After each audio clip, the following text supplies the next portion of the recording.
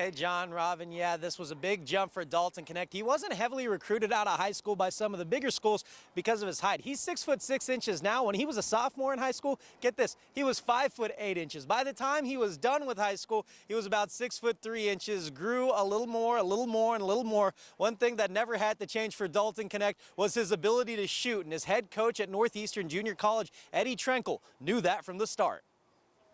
Out of high school, one thing was for certain, and that hasn't changed. Dalton Knecht can flat out shoot the ball. He's a special player. You know, I tell people all the time, he was a unicorn. You know, you don't get guys like him in junior college very often. His assistant recruited Knecht at first. Trenkle saw him mostly on tape.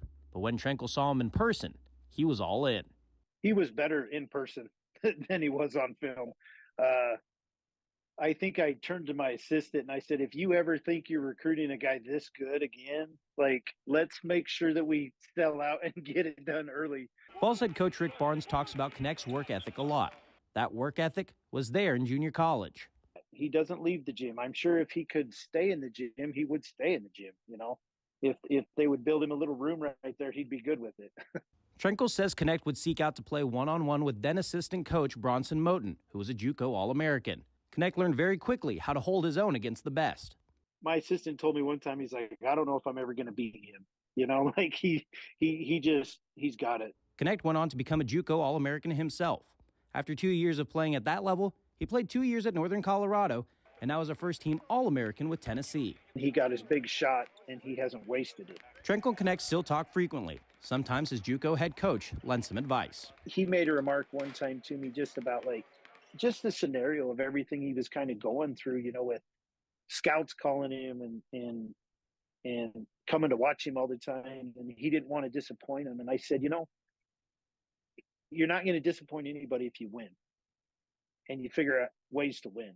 And so that's probably the biggest advice I gave him was, you know, just stay focused and try to go win a national championship. Trenkle was proud of Knecht, and he was very proud when he came up clutch sinking those free throws to seal the deal against Texas in the round of 32. I told him the other day when he hit those free throws, it made me tear up. That means the world, you know, to know that a kid you coached is tough enough to step up in that kind of a scenario and make his presence known, right? Like Vol Nation, Trenkle just wants to see Knecht keep going. How awesome would it be to tell everybody, like, hey, I coached that kid and he's playing in a Final Four, you know?